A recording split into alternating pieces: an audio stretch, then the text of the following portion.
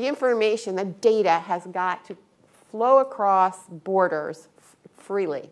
Otherwise, the little Google search that was done here cannot be accessed there. So it's got to flow freely. It can't be blocked. That's the easy case in our view because it seems so clear. But it also can't be economically blocked. It also can't be blocked because competitors can't get in. It can't be blocked because a country decides that you cannot have your server there, but you have to have it someplace else. And these are the issues that we've taken up and tried to grapple with in these principles. This thing called the cloud, they're really big data storages, right?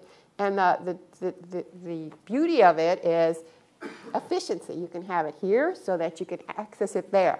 And when I'm sitting with 20 megabits in my hand, 40 kilometers outside of Kampala, Uganda, I can actually reach a healthcare application that's sitting in Amsterdam.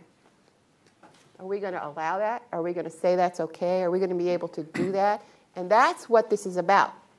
It's not about just old regulations. It's about a whole different way of accessing information applications and actually life-transforming kinds of services and goods. So it is the economy. It's turning out this is the economy, right? So how are we going to have a global economy that actually is powerful on the ground locally? It's an amazing sort of phenomena going on. For us as network providers, it also means that we don't go back to old kind of regulatory regimes that hem us in, that don't allow us to make the kind of investment that's enormously important for this to happen. It's all about investment. It's all about making sure the capital goes to where these things can happen.